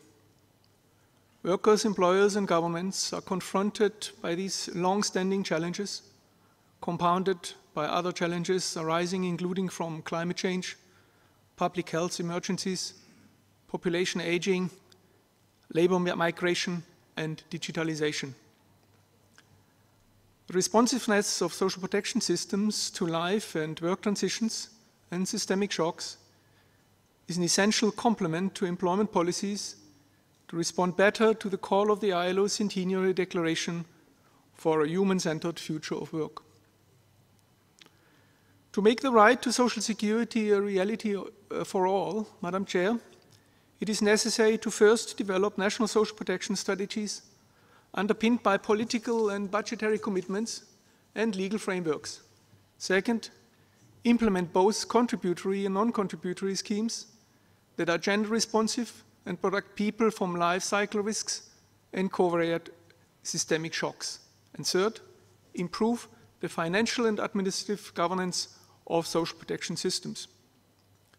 In this context, the importance of regional cooperation cannot be overestimated. It needs to be recognized as a key development cooperation modality for the promotion of social protection for all and a strategic vehicle for promoting mutually beneficial learning and cooperation in support of the 2030 Agenda. Therefore, the ILO stands ready to support the action plan, both at the regional and national levels. At the UN ESCAP and the ILO, we share a common view on the critical importance of social protection. That is why we have again joined forces to produce a regional report, The Protection We Want, Social Outlook for Asia and Pacific, which was recently launched on the 15th of October. This report clearly strengthens the regional evidence base and moves the agenda forward on social protection in the region. Madam Chair, the basic commitment to work together at the regional and country levels so that sustainable development and social protection is available to all, with no one left behind, is the only way forward in our challenging times. Thank you.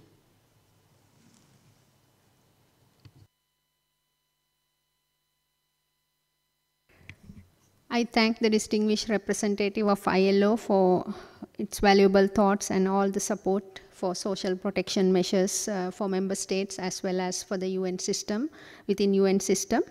I want to make an apology to the distinguished delegation of Japan.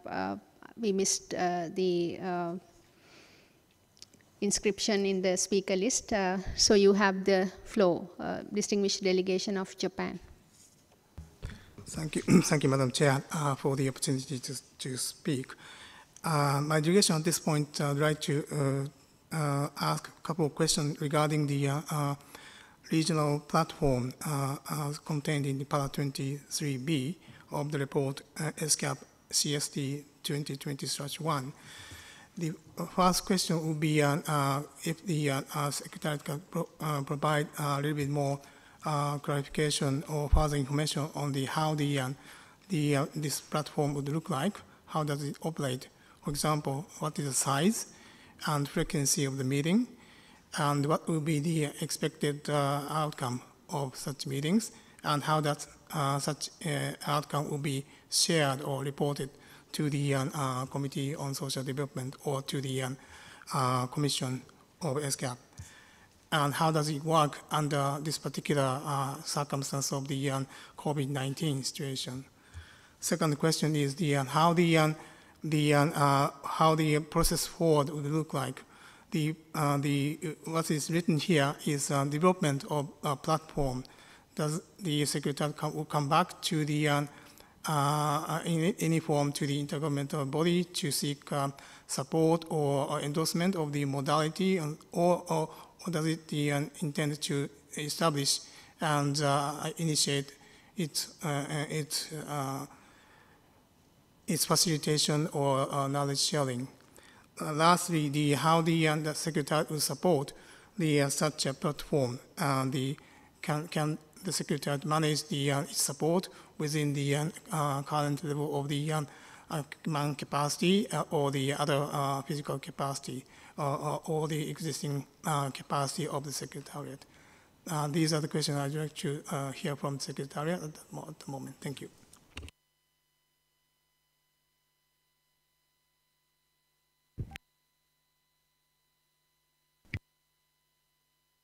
Thank you very much, the distinguished delegation of Japan.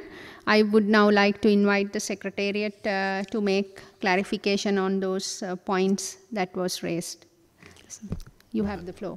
Thank you, Madam Chair, and I thank the distinguished delegate of Japan for asking the questions which are very relevant in a way that when the development of a platform here is about, the regional platform is seen as something that's very evolving. I mean, we want to use existing platforms, as suggested, for example, by the distinguished delegate of Russian Federation, perhaps using the different existing meetings that we have in order to discuss social protection.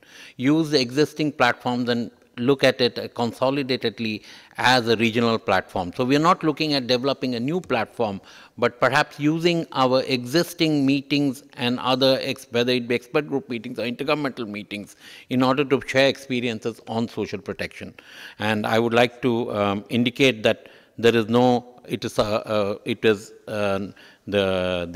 The work plan is envisaged to be implemented within existing budgetary and human resources. We are going to kind of consolidate and work in a way that we address social protection in the context of all our activities. So we do not imagine building a comprehensive new, but I think the idea here is to use existing platforms, and the term regional platform is to use existing platforms to really discuss social protection more intensively and deeply. So I hope that addresses his concern. Thank you very much, Mr. Tata. I would now like to give the floor to the distinguished delegation of Iran. You have the floor.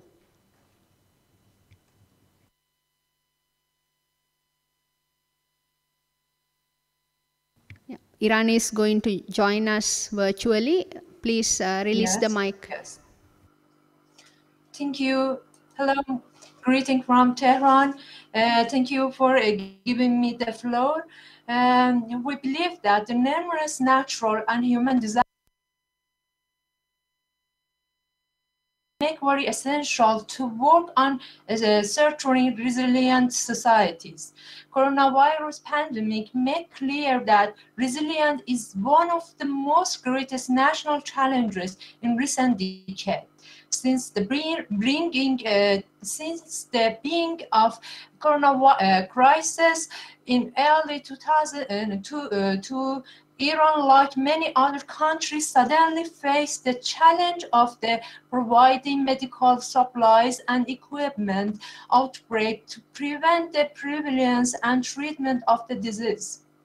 The unilateral coercive measures by U.S. have negatively affected the process of mapping and combating the prevalence and control of coronavirus and public health in Iran.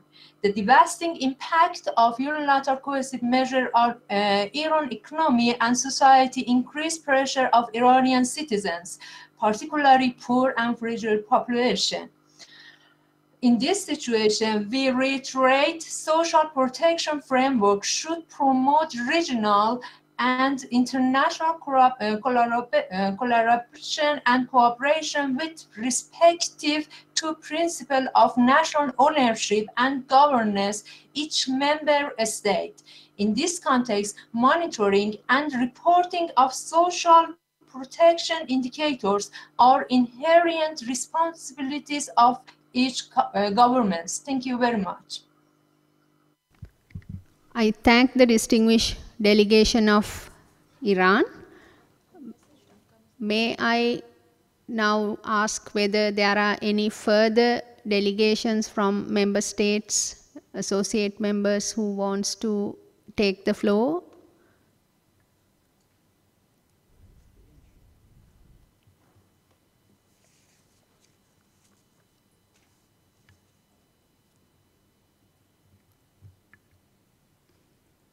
It looks it's not the case. I now wish to give the floor to the civil society representative from the International Federation of Social Workers.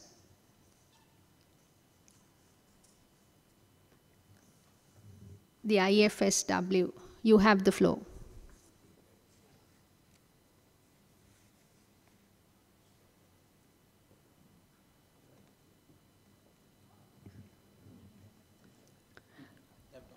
Yeah, please unmute the mic.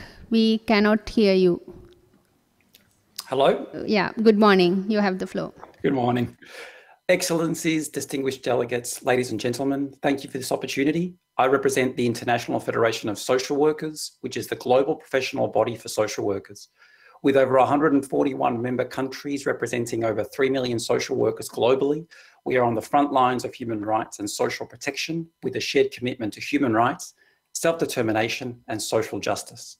We commend the UN, ESCAP and the committee for recognising social protection as one of the core strategies for addressing inequality and also achieving the 2030 Agenda for Sustainable Development and the SDGs. As social workers, we are committed to working with the United Nations to ensure that every individual, group and community has the supports they need to meet their full potential. I would like to address just two key issues. First, the need for all governments in the region to assure people have access to competent social protection systems. And second, the important role of social workers in relation to the action plan. For social workers, social security is an essential human right enshrined in the Universal Declaration, and UN member states have an obligation to provide an adequate level of well-being and social support for all. The region is dealing with a once-in-a-generation pandemic and the worsening impact of climate change. Prior to COVID-19, the region's investment in social protection was already lower than the global average, resulting in 60% of the population remaining vulnerable. COVID-19 has only worsened the situation, and this is why the action plan is so important. Governments must invest in social protection as a comprehensive system contributes to the reduction of poverty, reduces inequalities, contributes to social cohesion, and lays the base for a socially, environmentally, and economically sustainable future. For social workers, social protection systems must be understood as instruments for social transformation, democracy, and creating socially and environmentally just societies.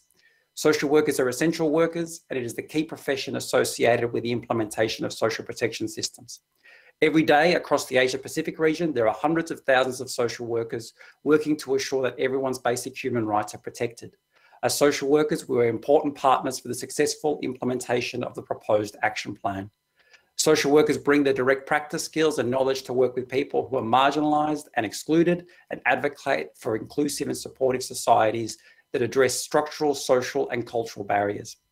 We see the daily and devastating realities of support systems that discriminate and blame people for circumstances that are completely outside of their control. Social protection systems will only be effective if they are guided by collaboration and cooperation and grounded in structural and systemic reform. Therefore, we commend the Committee for the Action Plan, and as social workers renew our call for all countries in the region to commit to greater collaboration and immediate and significant action to assure that no one is left behind. Thank you.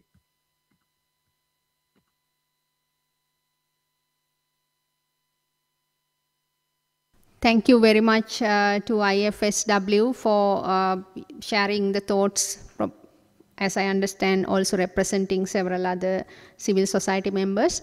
We just recognize the distinguished delegation of Japan wishing to connect online. So the delegation of Japan, you have the floor.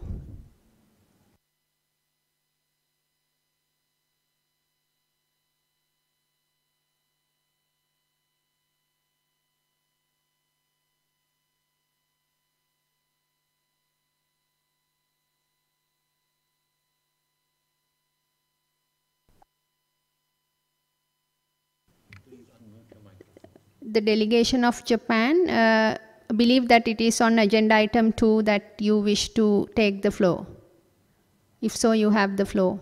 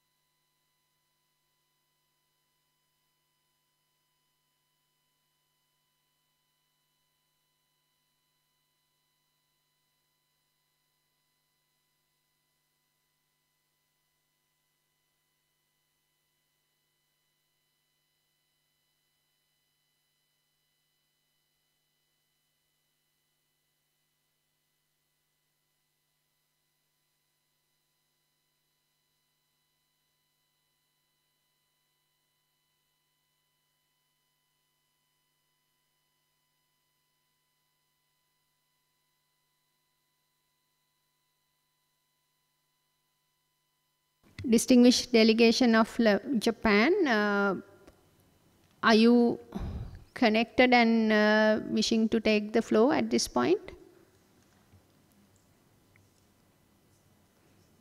There's a request on the Kudo platform. Please unmute your microphone.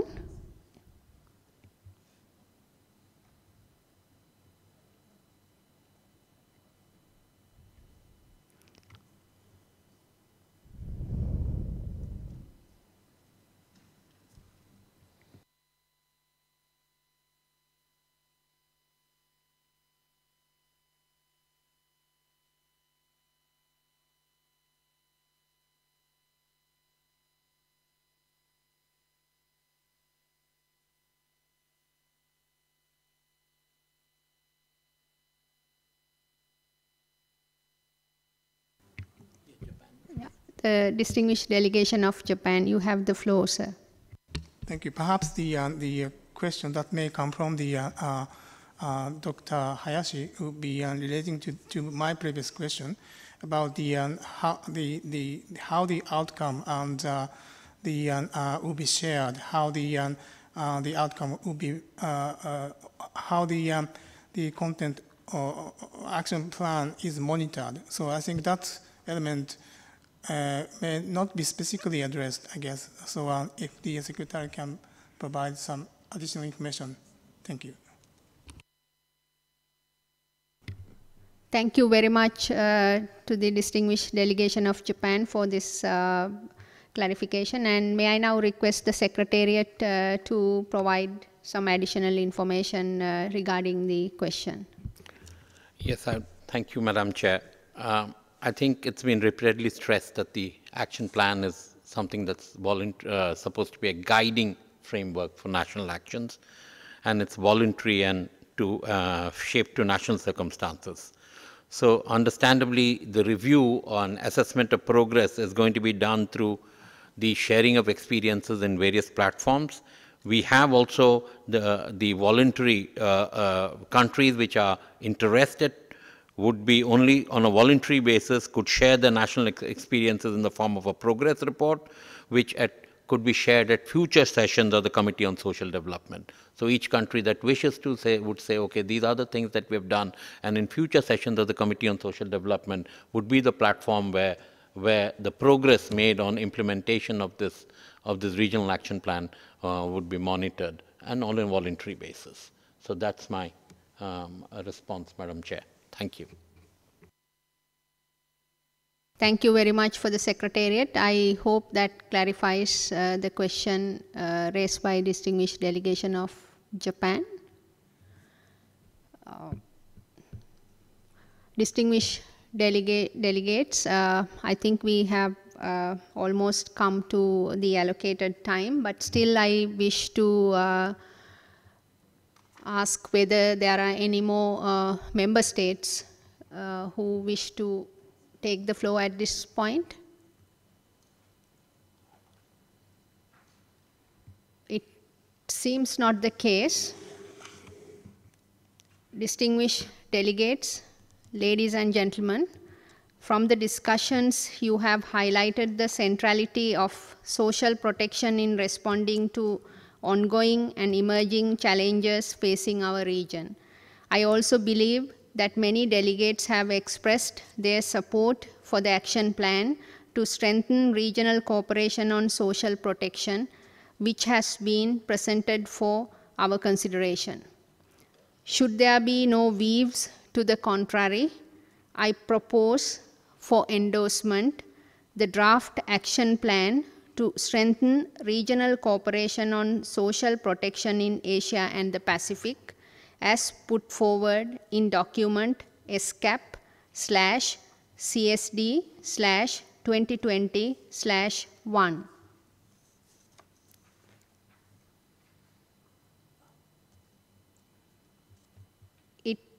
It seems there are no additional comments at this point. Distinguished delegates, ladies and gentlemen, as I hear no views to the contrary, the distinguished delegation of Iran, you have the floor, sir. Thank you, Madam Chair. With respect to what my colleague from the distinguished delegation of Japan just mentioned, and I have totally listened to what was the reply from the Secretariat. But even though it is mentioned that it's gonna to be the voluntary, under the voluntary basis for the monitoring, but another concern that comes to my mind would be, so how it's gonna to be the endorsement, because we are not doing some negotiations here, and unfortunately out of numerous technical problems that not all of the UNSCAP members are in the hall, or their representatives can hear us from the CUDA connection. So I'm wondering how we could endorse anything.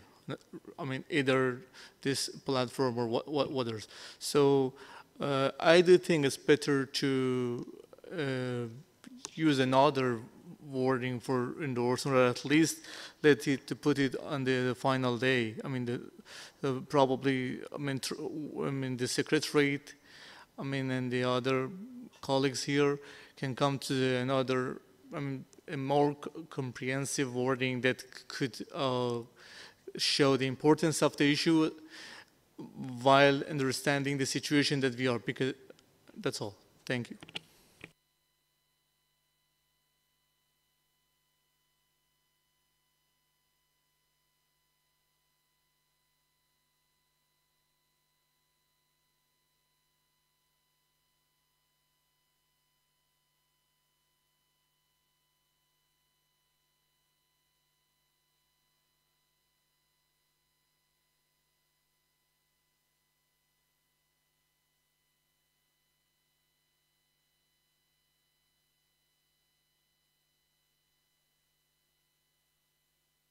Nature of it and its applicability as per national circumstance. I thank the distinguished delegation of Iran for its comments. So may I just place before the distinguished delegations that when making the endorsement that we use a language to reflect, noting the voluntary nature of the Social Protection Action Plan, as well as that it be applicable in the nationally applicable context, that the action plan is endorsed. So if a language to that effect is reflected in the final decision, would that satisfy the general agreement of the 6th session of the Social Committee? Distinguished delegation of Iran. Thank you, Chair. So because 2 times it was mentioned that it's going to be under the voluntary basis, so I do think it could be a good suggestion if we could add this important phrase that Secretary twice had mentioned it under the voluntary basis for both of the documents that we are going to speak about, this and the other one as well. Thank you. Yeah, it's well noted, and I would propose that the Secretariat reflect these comments in the decision of the committee to be presented in the draft report of the committee in agenda item 5, which is to be taken up later. Are there any further comments from the delegations?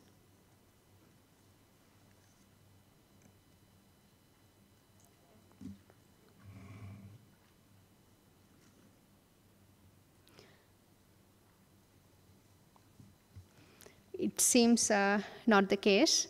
Distinguished delegates,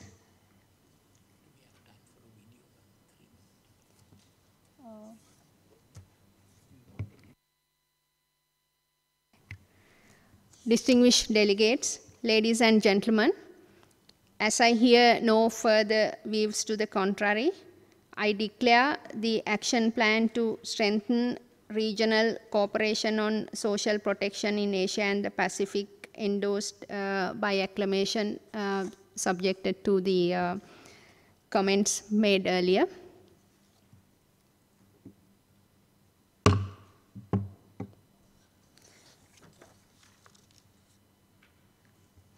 Thank you very much, and also I take this opportunity to thank the interpreters for their service, and also to the Secretariat.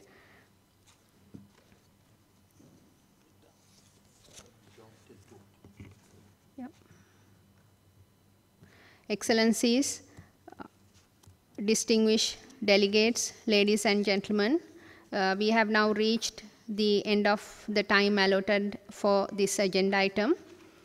Thank you very much once again for your informative statements, which have demonstrated the need to strengthen regional cooperation on social protection in Asia and the Pacific.